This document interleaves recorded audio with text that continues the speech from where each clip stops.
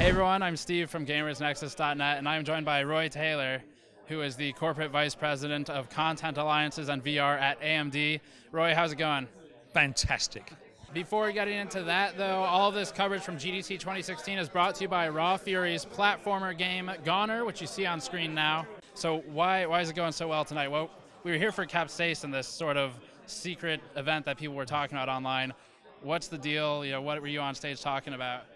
Well, the deal is we wanted to host the GDC's largest ever event, and we wanted to surprise people. You know, I think people are starting to get a sense that AMD is coming back, that we're doing some new and original stuff. And so we wanted to package all of that up in one go and share with people just how much we're doing. We had so many people want to come today. You know, we could have had a much larger venue, but it was hard to do. So we're really excited. The energy here is just amazing. There's so many people here. We had so many guest speakers, and there's just so much really cool stuff going on. So, man, yeah, I'm just really fantastic. So some of the guest speakers talked about Dx12, which is obviously big. You had a lot of VR. And then we've got there's the Radeon Pro Duo that we can talk about as well. Let's start with Dx12. Yeah. So one of the big things here was Dx12. Some of the developers on stage were talking about that.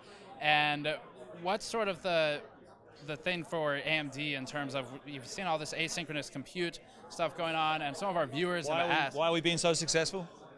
Well, your words, not mine. Some of our viewers have asked why the numbers look the way they do in the gaming benchmarks with Ashes and other games. Yeah. Well, it's not my words, it's data. I mean, facts. I mean, you can't argue with facts. Sure. And the facts are that so far, you know, we're showing a very clear lead. So It's not your word or my word, it's data, guys. The reason is we were very fortunate. One of our GPU architects, or actually one of our most important GPU architects, is a very nice man called Mike Mantor. And Mike had the very far-sighted vision to see that at some point in the future, we will want to use the GPU to do different things at the same time. And unless you do something different, then what happens is, as those different things get queued up, then you end up with kind of traffic jam, just to keep it simple. And so if you could effectively put a traffic cop onto the chip, then you would find a way to do different things at the same time without collisions. And that's asynchronous compute. And so we have on our chip real gates hardware. This is not something you can fix with drivers. And so those gates, the hardware that we have on our chip, gives us a massive advantage in DirectX 12 and also Vulkan. So you're going to see similar things, similar results in Vulkan as well. Right, and one of the things sort of to mention, we talked to Chris Roberts from the Star Citizen team, of course, and something he brought up was with DirectX 12, it's still sort of somewhat a waiting game because the developers have to actually do some work at the ground level to get it working. Can you give any kind of overview? What is it that developers have to keep in mind when building for these new APIs? Well, DirectX 12 is very, very powerful. I mean, you can use a little part of it, but for best effect, you've got to use all of it. And it does require a little bit of a fresh approach, and it does require some work. And that's kind of the bad news. The good news is, when you put the work in, the jump in performance is so dramatic, and it's such a great API that you can do things maybe you couldn't have done otherwise. Of course, if you are far along in your DirectX 11 development and then you're going to kind of swap over, that's going to create some challenges. The exciting thing, the thing that has me as a gamer, and I game a lot, I mean, I've done about 700 hours in Battlefield 4, the exciting thing is what's going to happen with people that are taking advantage of DirectX 12 from the ground up. Then we're really going to see some cool stuff. Do you have any sort of visibility or perception of the timeline for Dx12 as these games start fully integrating? Obviously, this has been a really big year for Dx12 so far, and we've just gotten started. But what's sort of how far should people be looking forward to for proper full Dx12 integration? Well, I think it's here. I mean, I do. I mean, you know, you just saw Ashes, you just saw Hitman. We announced here at the event at Capsaicin that Creative Assembly are going to launch Warhammer Total War in DirectX 12. You don't have to wait. I mean, make your purchasing decision now based on, or your upgrade based on DirectX 12 right now, because it's here. Let's move on to VR. So, like we were saying, VR is a big topic here. What was the main thing you were talking about on stage with VR today?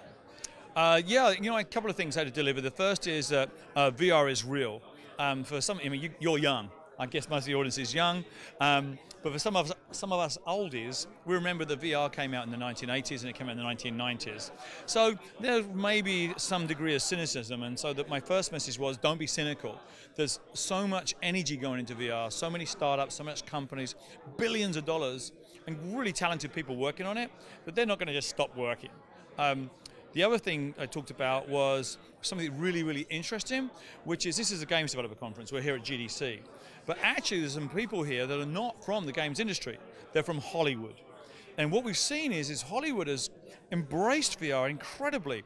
We saw the Paranormal Activity VR experience from VR Works, for working together with Paramount Pictures.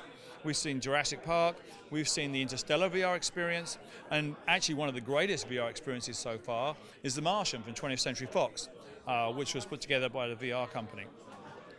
What's really fantastic about this is it's an entire new community. Previously, these companies were doing things like pre-visualization, post-production work, and now they're working on VR. Right. So our community just got bigger. And these are VR experiences of like popular, great movies. So we got games and now we got movies. But one of the cool things we saw was the Sulon headset. Yes. With it had an AMD, was it an APU, Carrizo? As an APU, yes. So what's in there exactly? An APU. I can't say exactly.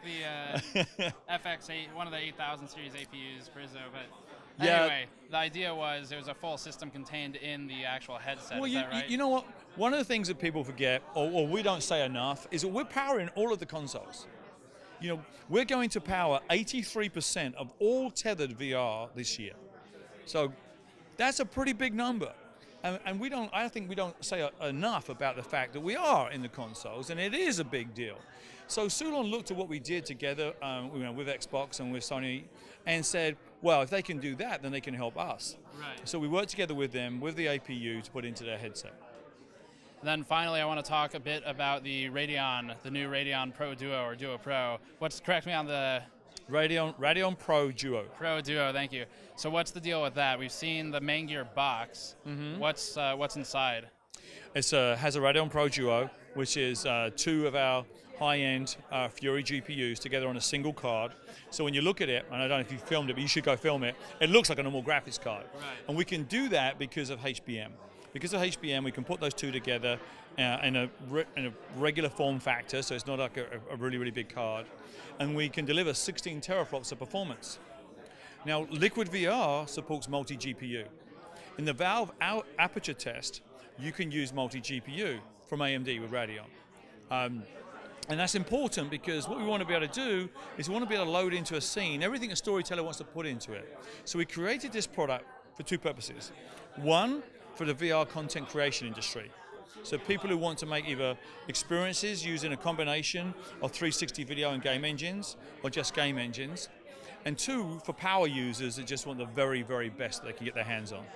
So is this card liquid cooled like the previous Fury chips or the Fiji chips?